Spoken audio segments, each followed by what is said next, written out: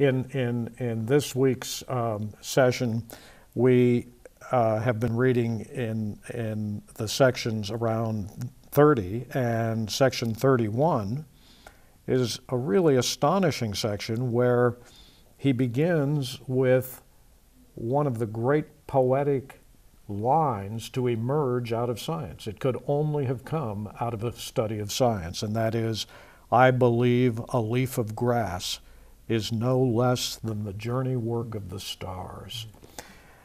He's still answering that question that the child asked him way back at the beginning of the poem. But now he's got a kind of answer that has a scientific aura about it. And it's not just a metaphor. It's not a metaphor. Scientifically, it's an exact demonstration, isn't it? It is. And he looks at all the things around him.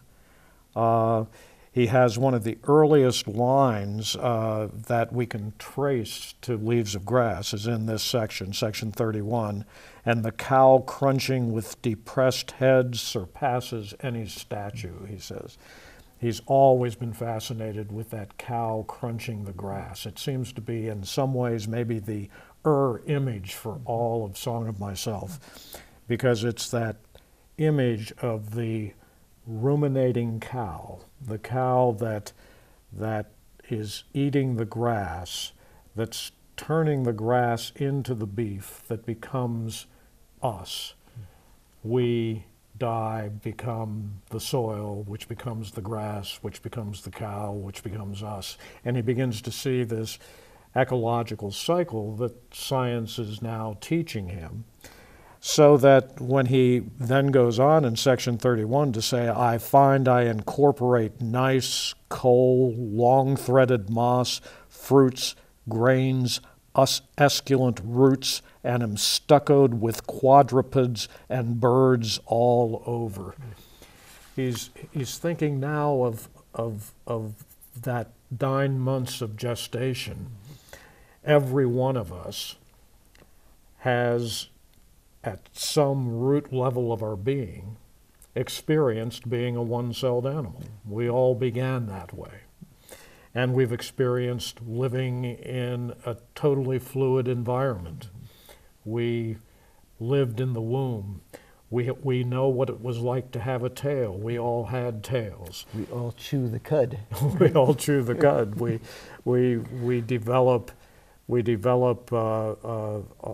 all of the characteristics that become birds' wings, that become turtles' carapaces.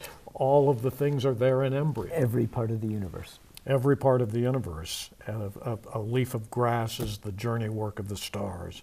You know, that conception, that to look at that leaf of grass, to see in those altering, shifting, changing, growing items out of that leaf of grass, the atoms that were there at the beginnings of the universe, the atoms that from any distance out in the cosmos look to anyone looking back at the earth from out there like a part of the distant cosmos to them. It's all the journey work of the stars.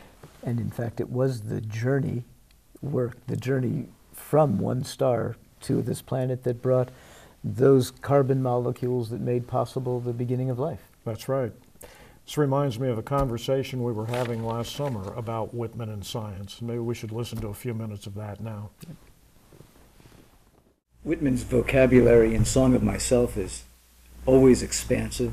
He coins words, and he's bringing into the poem the many languages of science, the emerging sciences of the 19th century, astronomy, geology.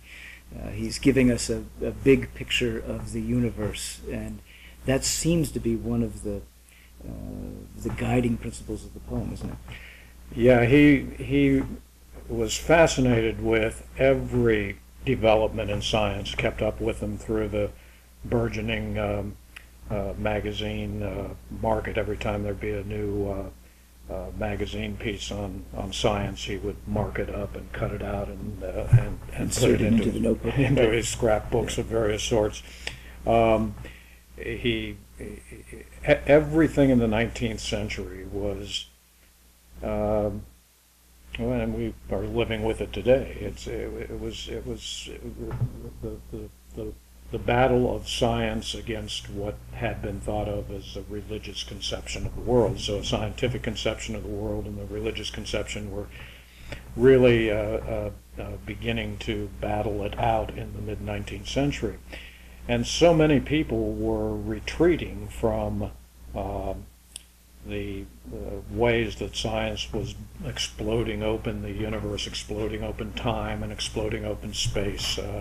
Astronomy was moving the Earth more and more into a dust particle on the edge of a galaxy, which was on the edge of the vastness of a universe that was unimaginably large and that had been here for unimaginable billions of years, evolving and shifting and changing. And so the conception of a Earth-centered universe with a God nearby began to seem to quickly, for many people, fade more and more into a sort of mythic, storied past. And for Whitman, he really became the first poet of science. You know, he said, "Okay, scientists, bring me all these new things and let me make poetry out of it." You know, people are saying that all of these new scientific understandings and truths are making humans seem smaller and smaller. And you know, I look at this and I say, no, it's making us larger and larger, Expansive. vaster and vaster. You know, we are part of a vastness that we had never had imagined or conceived of, and the atoms that were there at the very first explosion that began this massive universe were right here in me. We're all part of the same Stardust. thing. You give me the vastest thing you can give me, and I will show you how it makes me even more vast. Evolution. So you're telling me that at one point I was carbon. That's terrific. I loved lying there for those millions of years and gathering that energy that would be released someday. The sense of dinosaurs, that's great. I can still feel how that dinosaur carried my egg in its mouth and nurtured me through the years. It's a kind of amazing vision that Whitman presents, and it has to do again with that desire for fullness and completeness, that democratic desire that everything have its place. I think in the midst of all the scientific and technological discoveries and advances during Whitman's time, one that he really latched onto was photography. Photography began in this country with daguerreotypes when he was 20 years old, and he started to get photographed, and photographers loved him because he was a powerful-looking, tall, gorgeous human specimen. And so sometimes photographers would just call him off the street and say, "Can I take your portrait?" But what Whitman loved about photography, and what many commentators in the 19th century hated about photography, was that when the first photographs were viewed and looked at, commentators like Oliver Wendell Holmes in the Atlantic magazine, who wrote at length about photography, said, "You know, this is a scientific, technological way of looking at the world that teaches us really why we have artists, because photography puts in all the debris, all the details that artists can see don't really belong there, and artists clean up that image of reality for us and teach us what it is important that we actually see, and teach us the beautiful." And Whitman said, no, photography teaches us a democratic way of seeing, and for the first time now we can see what the world actually looks like, and what it looks like is a very cluttered place. It's filled with detail, and every detail counts. It has its place. And he doesn't dismiss the religious view of the world, because he's always invoking religious figures and prophets through the ages as a part of that unfolding story. Yes, yeah, yeah, and everything has its place. Yeah. That's what photography teaches. Whitman said, all right, here it is, the democratic conception of beauty. Beauty is not discrimination, taking out the things we consider ugly and leaving the things we consider beautiful. Democratic beauty is fullness of representation, everything having its place. So in the most cluttered photograph, you see the democracy of reality around you. Just as he would love going to a concert and seeing everybody pull out their iPhones today to take pictures of the band or the crowd or everything on the way in and out. Yeah, yeah, yeah. It is a digital conception of the world. Yeah. Again, 150 years before we had any idea that we could capture all of reality with such exactitude, Yeah. such fidelity. Yeah, and it's beautiful too, the way that I see it all through Song of Myself, the way that scientific discoveries, evolution, and the new discoveries about geological development and formation, all of those things get these amazing, powerful, beautiful poetic descriptions. Even in a poem he wrote around the time of the Civil War called When I Heard the Learned Astronomer, that little poem in which he imagines listening to the lecture where the astronomer's putting up all the facts and figures and teaching him about the vastness of the universe, and he gets a little bored with all the facts and figures.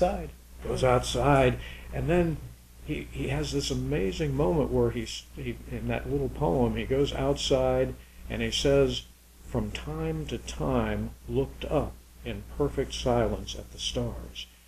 And for years I read that poem thinking, how odd that little phrase, from time to time, because it sounds like it's a dismissive phrase. Now and then I'd look up at the stars. It didn't make any sense because he's so overwhelmed by what he sees when he looks up at the stars. And then it hit me. That's what he's learned from the astronomer. Yeah.